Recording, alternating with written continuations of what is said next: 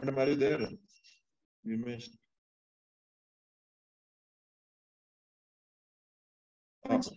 Okay, you're very much ready. So, should we start in that case? Sure. Okay. So, dear participants, all the participants are there. Yeah. Yes. So 23 are there out of 26. Yeah.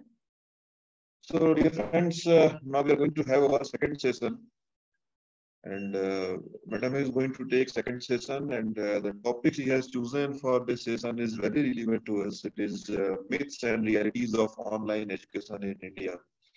Last 2 years, due to COVID, pandemic, and lots of restrictions, we shifted our teaching from offline mode to online mode. And initially, we learned a lot. We were actually ignorant about these techniques. Then we learned it. We started delivering our whatever we did there. But there are certain myths. There are certain realities what Madam is going to highlight.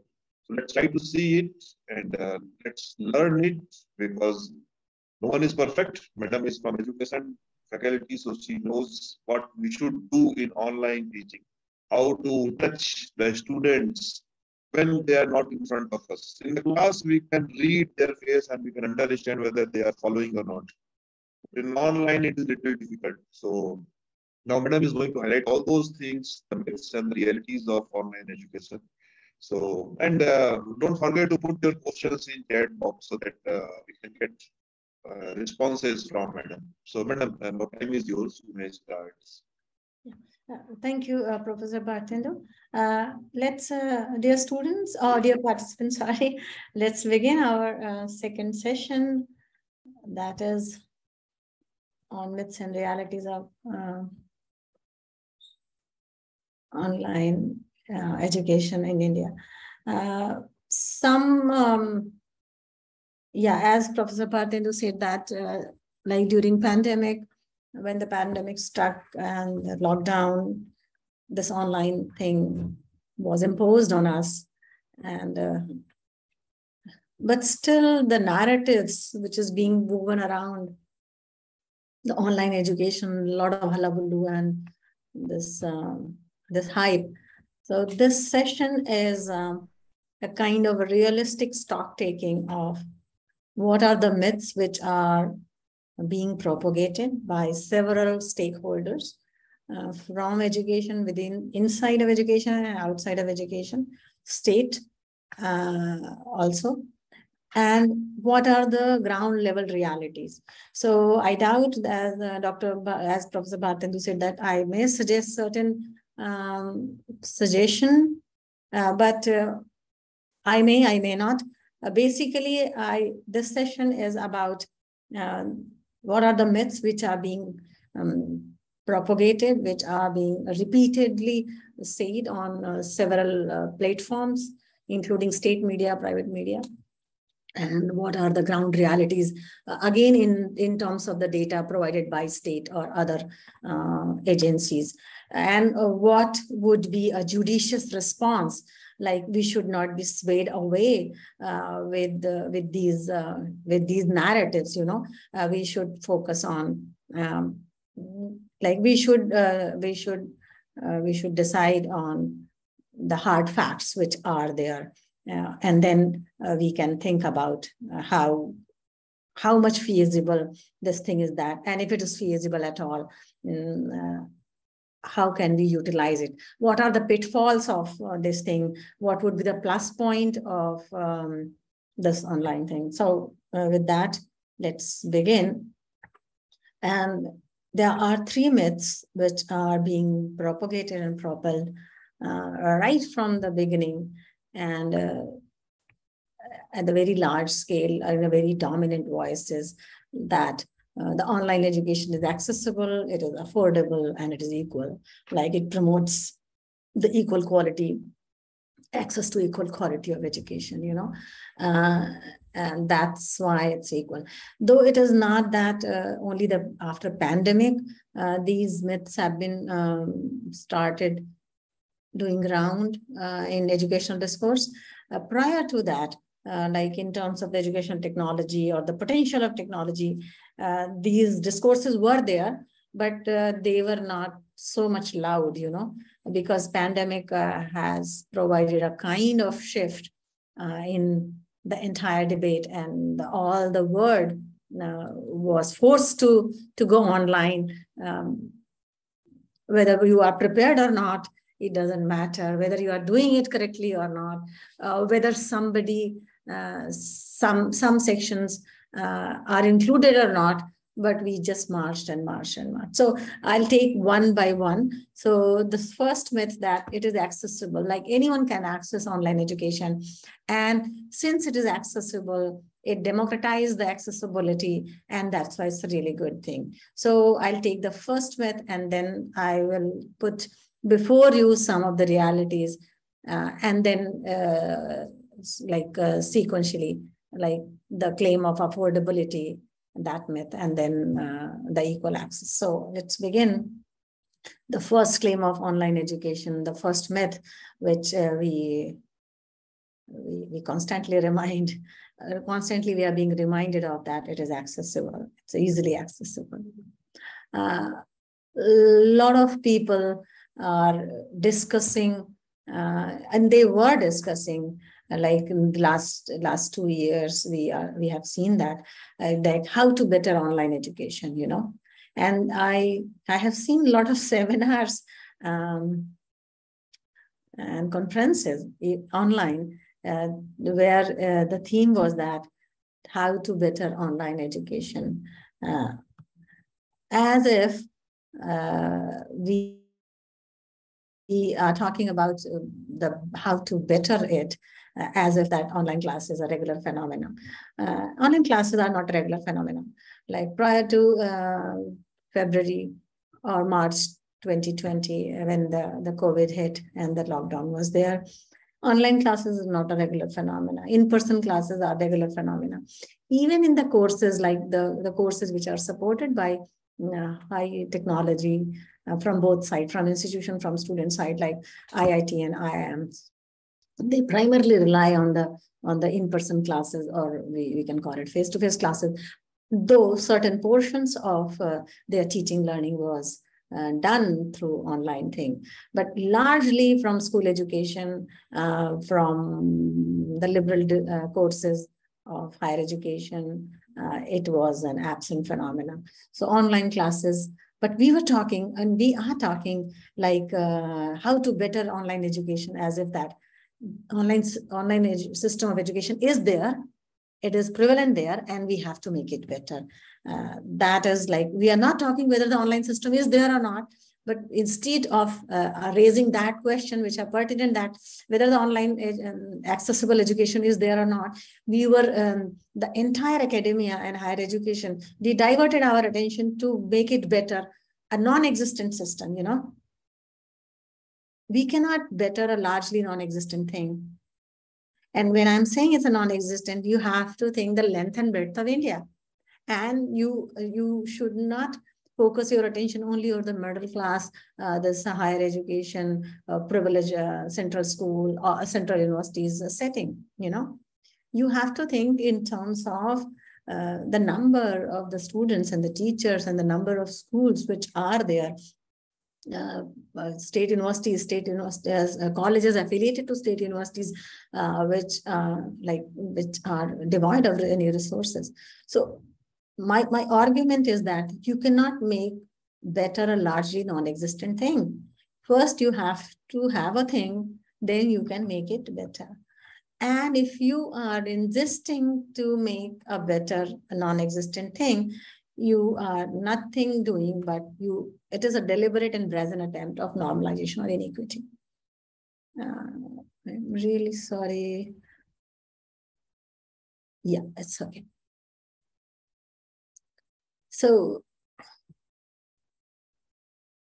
we are, while talking about that, how to make online system better, organizing a lot of seminars and symposia, we are shying away of discussing the issue of accessibility. We are trying to avoid this hard-hitting fact that it is not accessible, instead of asking those uncomfortable questions the uncomfortable question to authorities in the state. We are discussing, we channeled our energy to discuss that, how to make it better. And it is an attempt to normalization of inequity. You know, there is inequity, but we are not talking about it. It's an attempt of the normalization, or you are talking that it is a matter of no consequence, that majority of students do not have access. And since we are, but again, like we are not talking about it. So let us discuss this issue of accessibility in terms of the data, and the data provided by either by the state, central government, or state government, or some independent researchers. So let us start with the internet access, because online education cannot be done in the absence of internet connection and in the computational device. You need a smartphone or laptop or tablet. And in India, smartphone penetration is higher than the laptop and tablet. But then there's a class divide also. The very small percentage of population has this access. So let's have the hard fact. So there is a distinction between general internet access and internet access at home. You know, general internet access, the student from marginal section or the poor section or not well-to-do section, you can have access to internet through cyber cafe. And in very like in small town, in a small cities, students have internet access while going to cyber cafes, and they can check their email, and they can do social media thing, or anything, whatever they want. Or some of the students, they have internet access provided by the universities. But in the lockdown, both the things, like the cyber cafes were closed, markets were closed, your mobility was restricted. So the general internet access, like there are data about general internet access, and there is data about the internet access at home. So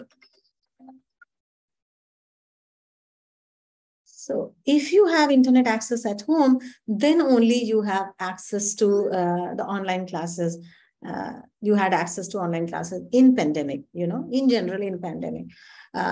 So obviously after post-pandemic, you have some more access to online, to internet than it was in the pandemic.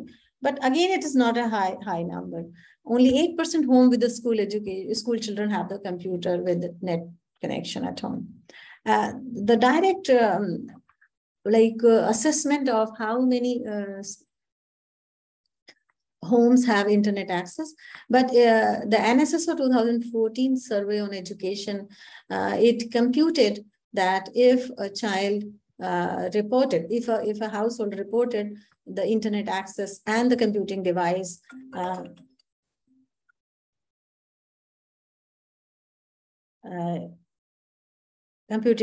then it was assumed that that home has internet access. And only 12.5% of households of students, like those households which have a student at any age, like from school to higher education, they have access to internet. The majority of students, those who access internet in general, they had through the cyber cafes or public internet Wi-Fi or availability, and in the institutions in which they were studying, if the institution provided them. So 12.5% of households is a very, very small number of the households who have internet access at home. There is a clear-cut rural-urban divide. 27% home in urban areas, while 5% in rural areas are with internet access at home. So obviously the student from urban area, they have advantage over the students, those who have rural area. Or in pandemic, all the students were forced to go to their home. So in that sense, they did not have that access in that time. Post-pandemic, yeah, roughly, like you can say that the students, those who are enrolled in an urban area, good university college, they have internet access provided by the institution. But still, those students, if they go like in vacation at home, they cannot complete the task while they are doing this internet online thing or online education. Internet access among university students, as I said already, I said that in urban area, internet access in general, students, 85% of students have internet access. And in urban area, the internet access at home are 41%. In rural area, there is only 25% of students have internet access at home. Just give me a kind of, you know, I am really, I have to take a call. It's really important. It will take a quick interruption. And, okay. And I'll be back, okay.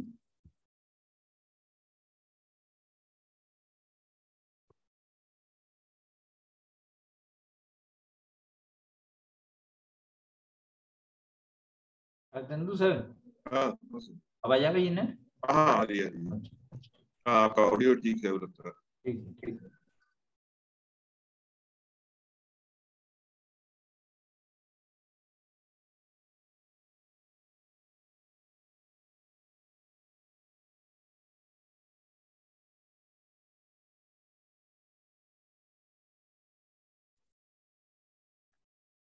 Yes, I'm sorry for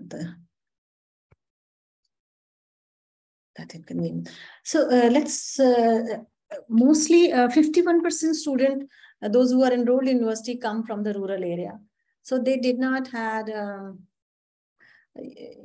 access to the online thing. But in general, there is a clear-cut rural-urban divide of the internet access and the speed, you know, and the computing device. You can attend a class on smartphone, but you cannot read very lengthy text on smartphone. You cannot do a lot of like if the teacher is using really high-tech technology of the sticky notes, presentations, you cannot participate because the smartphone gave you a limited option of doing that in comparison to the laptop. And the penetration of laptop is really, really limited. It's a very class issue.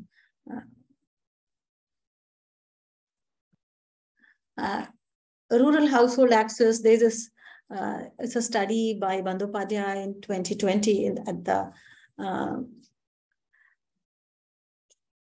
NSSO.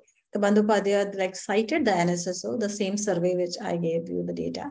And there is a regional variation also, like regional diversity or disparity, we should say, in terms of the internet access through merit sources and internet access at home. So Kerala tops with 51%, 23%. Andhra, that's a mid-level. Bihar, the poor state like Bihar, West Bengal, they have really, really low penetration of internet, either through merit sources or household, like there's no data was reported. So there's a lot of problem. Like when you talk about online system of education accessibility, the entire India is not a one picture. There's a lot of regional inequity or inequality you can see in terms of the internet access. Urban households, even Bihar and West Bengal urban households, they fare really, really low, like 18%, 21%. And rural area, no. There is one more aspect of accessibility, and there is a data of Internet and Mobile Association of India, IAMAI, Nielsen survey. And it was, though it was not conducted in terms of online education, etc., it was in terms of like men and women who are using internet and computing device. So internet users in percentage, the all India gender gap is 67% male have access to internet and computing device, obviously, and females have 33%. So it's a way like more than half of the, in comparison to female, male have like in double number of internet access. When you divide this data, segregate data on the basis of their locality, in rural area, it is more male are using 72% and only 28% female are using. An urban area is a 62% and 38% female.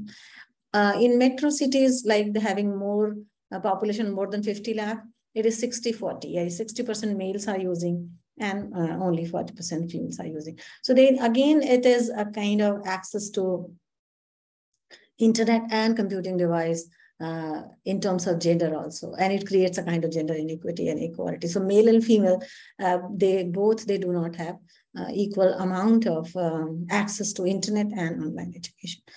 One more source of accessibility is in terms of the language. I have already talked about language inequality or epistemic inequality due to language or access to particular kind of language in the previous session. Mostly online academic content is available in English, and it creates a kind of epistemic inequity for those who have, even though they have internet access and the computing device like smartphone and laptop, but the content, mostly academic content, is available in English. So they cannot be, they cannot have the same amount of benefit if they had known the English. So it creates a kind of inequity.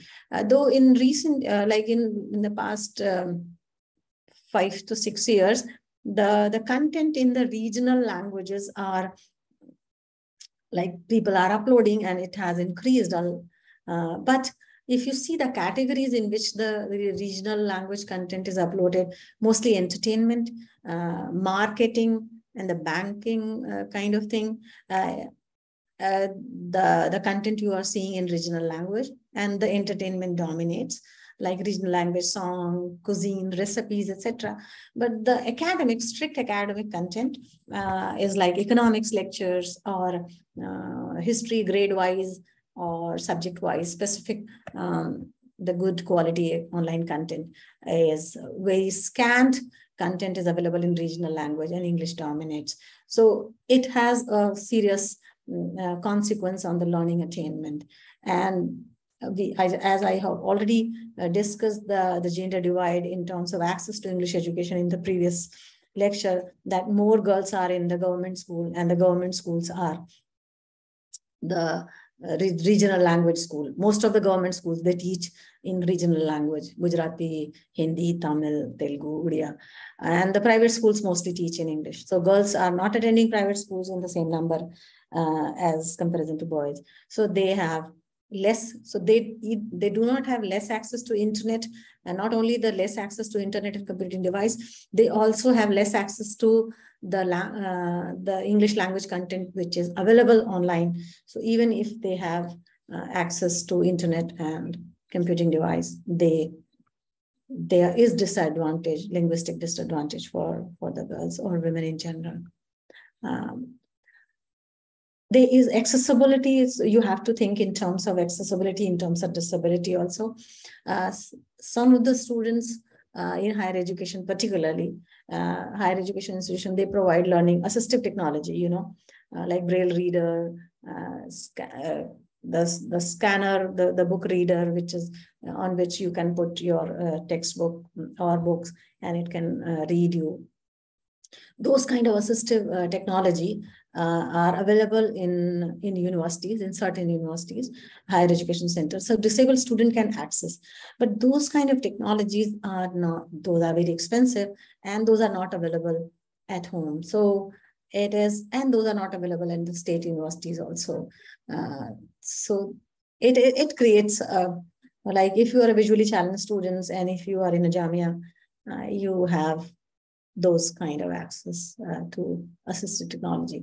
But if you are in a state university affiliated college, so that accessibility issue is in terms of disability, your location also, this is not evenly accessible. Online education or assistive technology is not evenly accessible to all category of students, like female, disabled, poor, rural poor, etc. So this claim that online education is accessible, this claim, this narrative, there is a lot of cracks in that narrative, a lot of loopholes are there.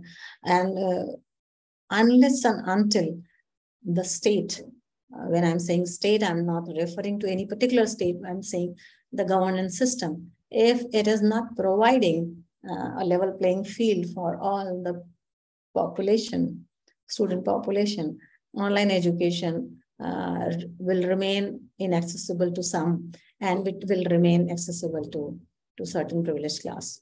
So the second claim is about affordability,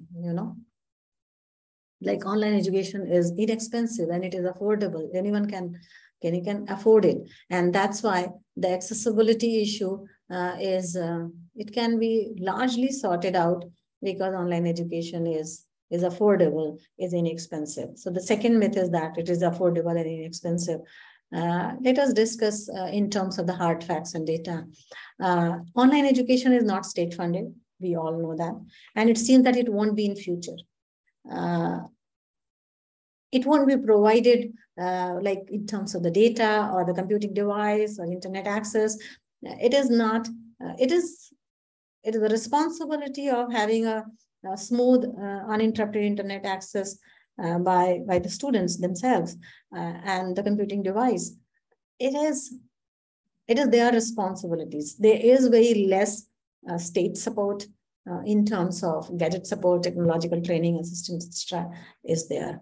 If it is there, it is commendable, but if it is not there, it is a huge dent in the claim of affordability. Mostly, if you see that affordability in the garb of affordability, there are these trends which are very visible. Like in fact, online education is a pretext for institutions and government to cut the cost, on infrastructure and the building and the salaries of the teachers. And this trend is not only limited to India. I was in the US at the time of the pandemic, when the pandemic hit, and it was there. The people, they were debating there, and they are still debating the future of the brick and mortar university. Brick and mortar university, like physical university, the way we see universities as a building, infrastructure, resources, teachers, etc.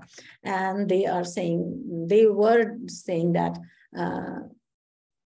there is no future of these kind of university. All the learning will happen in future in online. Even there is a technology penetration is way high in US or in the Western developed countries, and technological computation devices, they are all the learning management system they are using, but still they were skeptic. Certain people were there, those who were skeptic of this thing that we should switch entirely. Or we are switching entirely on the online education, So it's in the name of online education, you will see that the future cut in the funding on the salaries, infrastructure, and building, etc. It is being projected. There are several studies which project that if you run an online course smoothly, you need 1/3 of the total teaching staff. That would be sufficient. And like, if earlier there was the requirement of 3 people to run a course, now only 1 person can do that, because mostly lectures are recorded and it is available online. Student can listen those lectures and the examination can be conducted. And only the occasional modification is required when the syllabus is revised. So that would be really cost effective, and we won't require that much a huge workforce. So just lay off the extra teachers or extra human resource.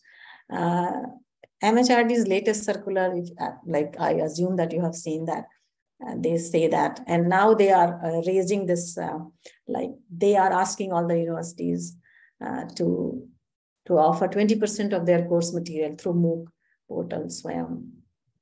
Like if you have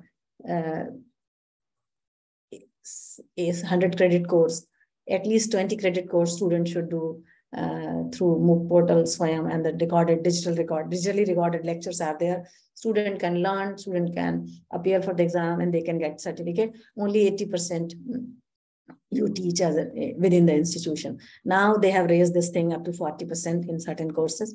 So these narratives, these trends are there, which are very visible, and it is being propagated that it's highly affordable. Let's see how much affordable it is. Like as I said, that the online education is not state funded, and in future it won't be. instead of being state funded, state is planning to cut the existing fund on the pretext of online education. Since online education is inexpensive, so why do you need fund? Okay, so affordability, students will pay for their education in terms of fee, like students still pay for the enrollment and the examinations. So the students are charged for these two purposes. Students pay for their own device, like purchase smartphone, tablet, mobile. They have to update. If they want to update their learning, they need very updated device. And the wear and tear, like if there is your device is not working, it requires repair or it requires replacement. So the cost will be borne by the student. Data, you need recurring expenditure, it is there. You require to purchase data monthly. And then there's a limit also how much you can download. So unlimited download, and there is cost involved, and that cost is kind of every month you have to buy the data. So obviously you have to buy this thing. You need a space, safe and conducive space to study. During online education, during pandemic, we have seen that so many students, they did not have a separate study room or personal space to study. And this is the reality. There are very cramped spaces, a single room accommodation, adjacent on roadside, a lot of crowd, and the noise was there. So students they did not unmute themselves. They did not on the camera, because it would be really humiliating and disgust, a source of disgust for them. So we should not take it as a granted that we have safe and conducive, all the students have safe and conducive space to study. When students come in the school classroom or university classroom, they provide a uniform setting, it's a conducive setting. But at home, the students have different kinds of setting, different kinds of reality. So certain students may not have safe and conducive space to study. We have to think about it. Students are still paying for bad quality of online education correspondence courses.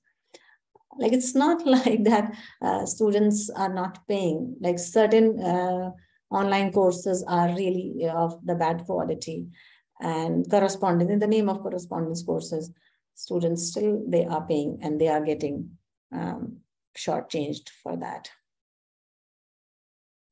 So inequity in accessibility and affordability there. So I have demonstrated that, yes, online education is inequitable in terms of its accessibility and affordability. How to address this problem? How to bridge the gap? It requires state and institutional response to mitigate the economic and physical barriers. Individual teachers, we have seen in the pandemic that the teachers and learners, they were left alone to navigate during this. What was required? What is required? Like, it was required, it is required, even if now it is required. That need assessment, like all the section of need assessment of the teachers and the need assessment of the students.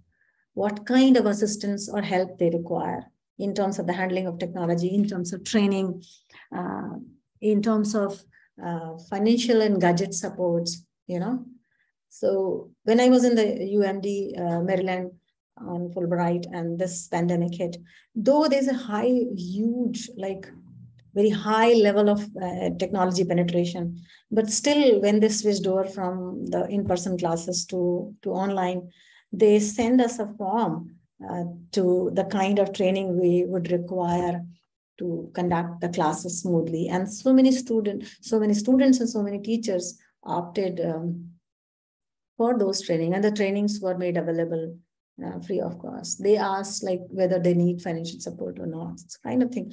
So we need those kind of support from the state, from the institution, so then we can make a non-existent system existent, or at least bridge the gap between those who have the gadgets and the device and the training required capabilities and those who don't. Technological support in terms of training, in terms of gadget was required. And we found that most of the institution lacking. Now, as of now, some institutions are doing, but I'm not aware that whether they have started this thing at the large scale in rural area schools, in secondary schools, primary schools, etc. Digitization of library and its availability. It is required, it was required, but during pandemic, it was not available. It was not made available for all the students. Those certain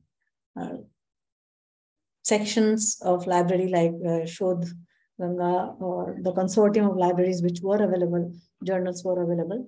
But again, for that, you need internet access at home, you need laptop, and you have very good command over English to learn anything meaningful from those library.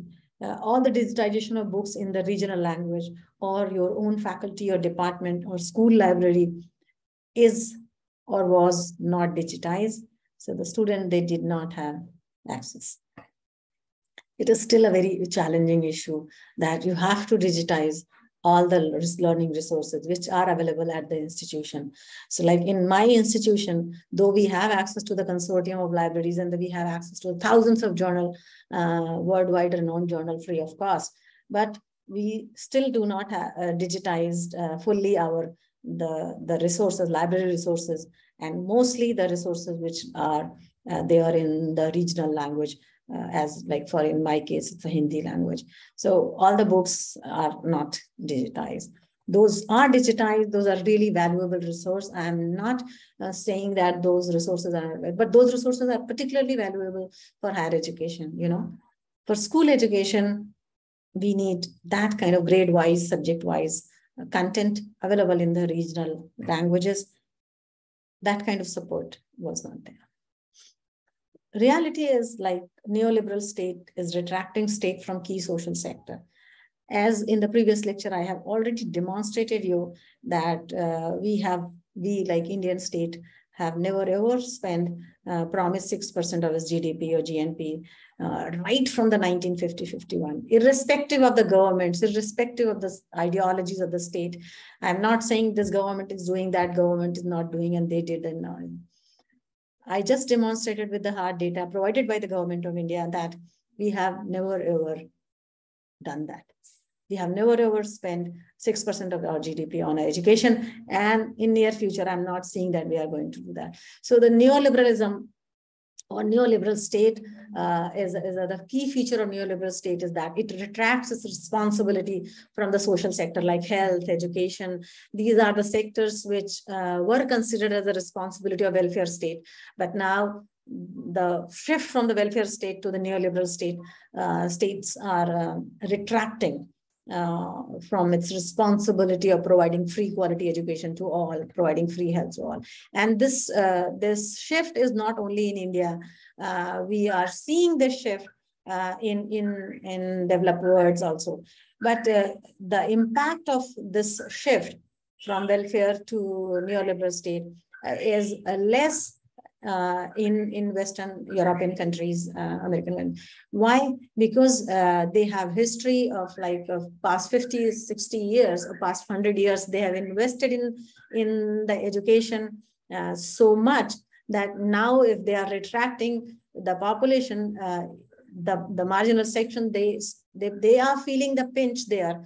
But the way we are feeling, we have not addressed the structural inequity and the poverty issue and its related consequences on the educational attainment. And the state, we are seeing the neoliberal tendencies in the state. We started Sarva Shiksha Abhiyan, we passed the right to education only in 2009, you know, and we are seeing these like state crunch in the state funding in education sector. So it has altogether entire different consequence when a developing country or the third world countries they are following the path of neoliberalism when first world countries, they are also following the path of neoliberalism, but the consequences are entirely different. Or if it is not entirely different, I would rather say it is, you can feel more pinch because in the first place, we never ever addressed the problem. So we have more to do that. And if we follow the example of those countries, G20, as I said that in the previous lecture, that they have invested in the school education, state-funded public schooling system in a huge amount, and we have never ever invested, and now we are retracting whatever we were investing. So it is very convenient to neoliberal educational policies. Like continuously, they are decreasing spending on education, including higher education. And we are seeing this trend in India, in other countries also. So digitization of education is a less expensive option available to neoliberal state. And that's why neoliberal state worldwide, they are welcoming that. Yes, yes, do the online education, do the online thing. And because they are seeing the potential benefit of doing that, and everybody is in the bandwagon. If the online system of education exists, they are talking about it. If it doesn't exist, they are talking about it. So mostly they are saying that we are in the same boat. It's like in pandemic, it was touted by, oh, we are in the same boat. Now everybody's equal kind of thing. We are not in the same boat. We are in the same storm, The storm of the pandemic was there. Somebody was sailing in the yacht. Somebody was sailing in a very good, big ships. Somebody has like moderate, boats, and somebody, some sections of population, they did not have anything, and they were left alone to sink.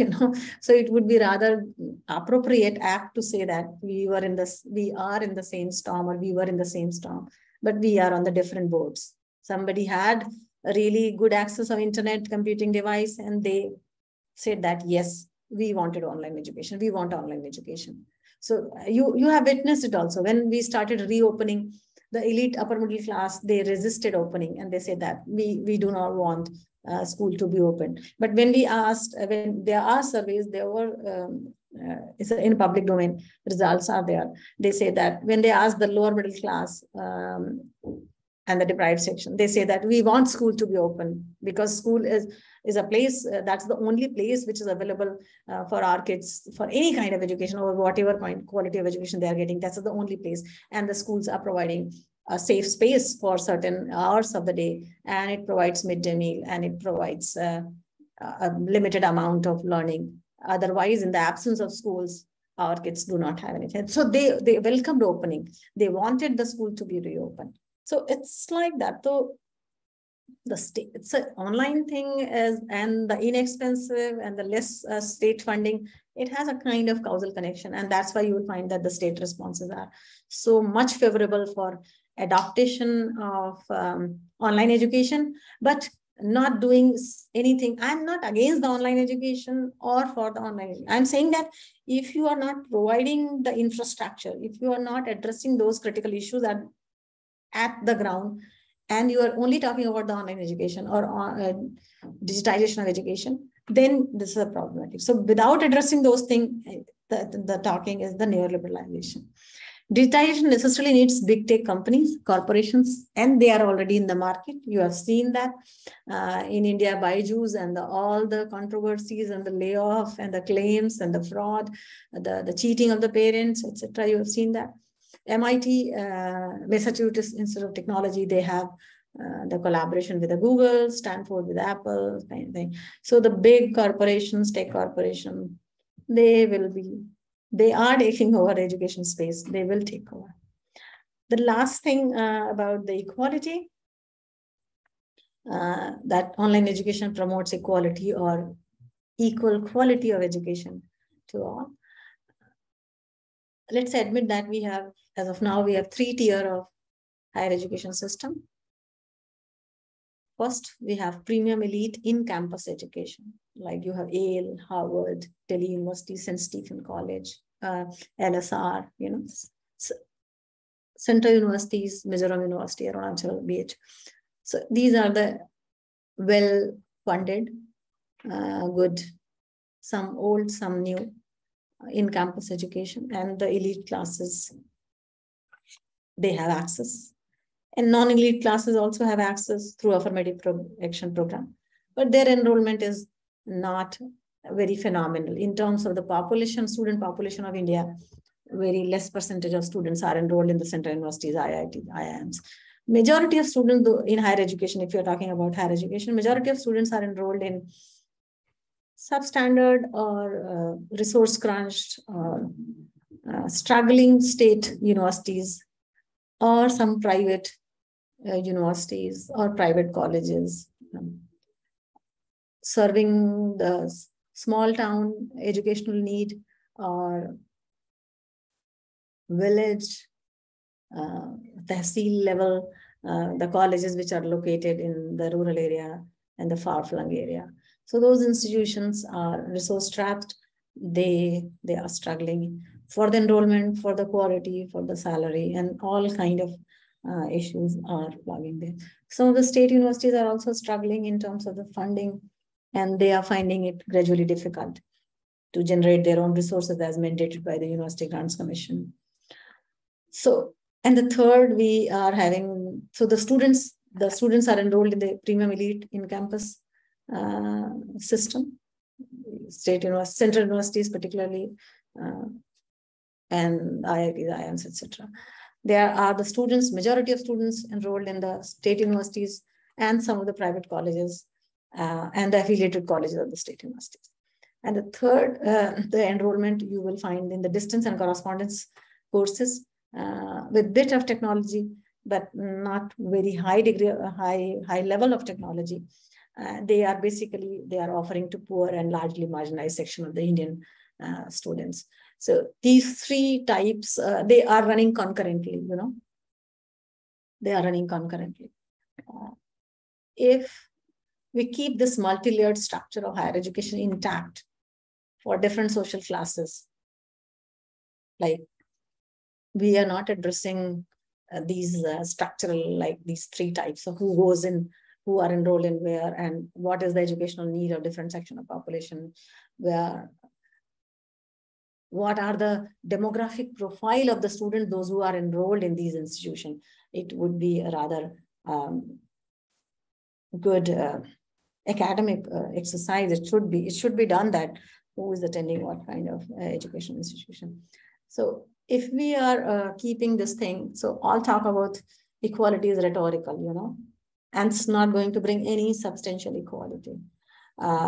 Basically, we are talking about equality, and since it is really hard to achieve, to provide good quality higher education or comparable good quality of higher education to all section of population, so then we shift our attention and focus on the online education. So anyone can attend the online education, and they can have like very good quality of education provided by the smaller number of institutions. So this present disruption, this disruption which was we witnessed through during pandemic to brick and mortar university. It's very feeble, and the online education, it seems that is another opportunity for the reproduction of the structural educational disadvantages. Like if you are disadvantaged, you have access only to the correspondence courses offered by some state universities or state or regional college, or if you have access to the college and state university. So if you are really from the privileged background, you are attending very good quality education, and the access to those premium institutions requires a lot of coaching, and coaching requires a lot of funding. So your social class decide initially largely that in which kind of education you are. This cycle can be braked, and it is braked in, and wherever you will see the breaks, you will see either the affirmative action program or the state funding or the state support, financial support in terms of scholarship, etc., etc. That is there. If it is not there, you will find the clear-cut class divide in terms of the social demography of the students, those who are attending the educations. We have already witnessed that the vocational education and correspondence distance courses in the past, like correspondence courses and distance courses were largely promoted in 86 policy, and vocational courses was promoted in 52-53 in a Madhalia Commission report. And what happened? What, if anything, history teaches us. We have seen that the vocational courses, which was recommended by Madhalia Commission, and a lot of JTIs, ITIs were opened, junior technical schools and technical schools, Institute of Technical. Mostly, none of the upper middle class or affluent section, they don't attend that. Mostly the student from marginal section, they enrolled there. So vocational courses, we opened vocational courses, but it was like we stuck there because there was no opportunity of like vertical mobility from any JTI or ITI graduate to attend engineering program, a BTech degree program. There was no weightage kind of thing. For engineering and BTech program, you need a very rigorous another entrance, and that entrance requires a lot of coaching, and the coaching requires funding. So your JTI and your ITIs did not have any kind of structural linkages with your BTech program. So these two programs cater to two different segments of the population. You know what I'm saying? That we have created two kinds of schools, technical schools, for two different section, social class of our institution. So if we are doing again with this thing, and we are not learning anything from the past failure or the past policies which have very less desired results, then it's very ironical that we are repeating the same without learning anything. Like concluding remarks, these are the myths, like accessible, affordable, and equal. They are providing good quality education, equal. Beyond that, the in-person classroom, the social potential of in-person classroom in development of the critical consciousness and non-hegemonic perspective among students, immense. The classrooms are the places, universities and colleges and schools are the places not only to learn history, mathematics, and physics. It is also a place where you learn a lot of, there's a lot of exposure, you learn a lot of a thing like which you never ever can witness while enrolling in online and learning in isolation and correspondence course. And to name a few, like the critical consciousness, the critical thinking ability and critical awareness is possible only through the in-person teaching and the mentoring of the instructor or the teacher or professor, whatever you want to call them. It's a sympathetic guidance, and the constant presence is there. And the non-hegemonic perspective and learning is possible only in in-person setting, because in online education, most of the time, due to the limited interaction facility between the instructor and the participants, is a kind of it's a barrier, it's a hindering obstacle factor. As we were discussing prior to this lecture, Professor Bhartendu, he told me, or he said that earlier they used to open this two-way communication. Any student can unmute and on the camera and can ask. But due to a lot of problems, including lack of training, lack of integrity, and lack of time, and etc., so many factors were there. So they just disabled that thing. And now you can interact with me only through chat box. And it's ironical, I'm teaching my own computer screen and I cannot see you.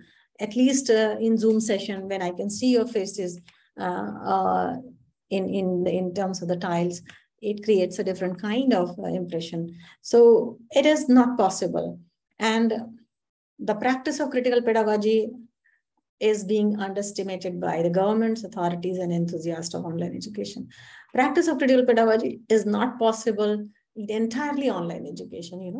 You can use online platform as a support and augment your narratives, your arguments, your discussion. You can use it as a discussion platform, but as an assistive platform, not as a replacement of the teacher. So you must have remember in your entire education system, one or two teacher which whom you admire a lot for his or her potential ability to motivate you, to mentally stimulate you, and to ask the unusual question. At least he or she have supported you. But that potential is very limited in all. I'm not saying it's entirely impossible, but that potential is very, very limited when online. Like blended mode can be done when I know my participants and I meet 3 days in person and 2 days online. It can be done, but entirely I have never ever seen any one of you. And like in today's session, I don't know any one of you. Even your name is not visible to me.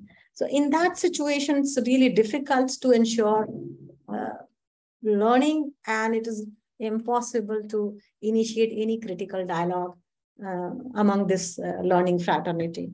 So it is also a potential which has been neglected in this entire online debate.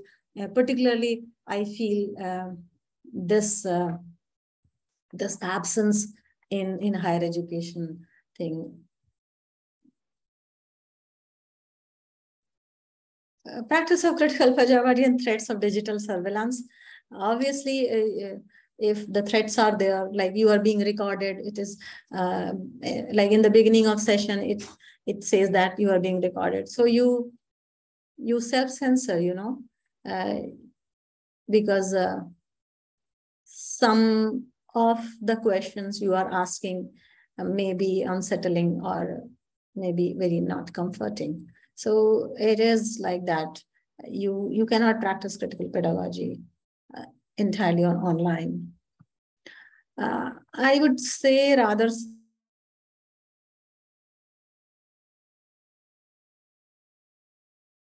between technophile and the Luddite.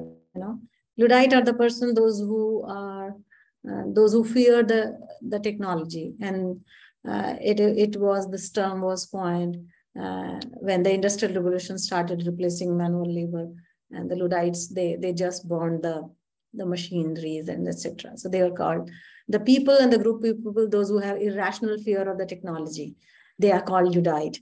And the technophile, obviously, those who love technology. So it's not a kind of a card of choice that either you are Luddite or technophile. If you are asking this question, like if I'm asking this question, that we should ensure, like online education, yes, we can go as a gradual shift, but we must ensure accessibility, affordability. We must ask those questions prior to implementing about all gaga of this online education. So I am really for online education. You can be a technophile, like you want technology to be implemented, but I do not want I don't perceive technology as a panacea for all the problems. Technology can help, but prior to that help, you have to fix your ground level reality. Then only technology can help. So it is not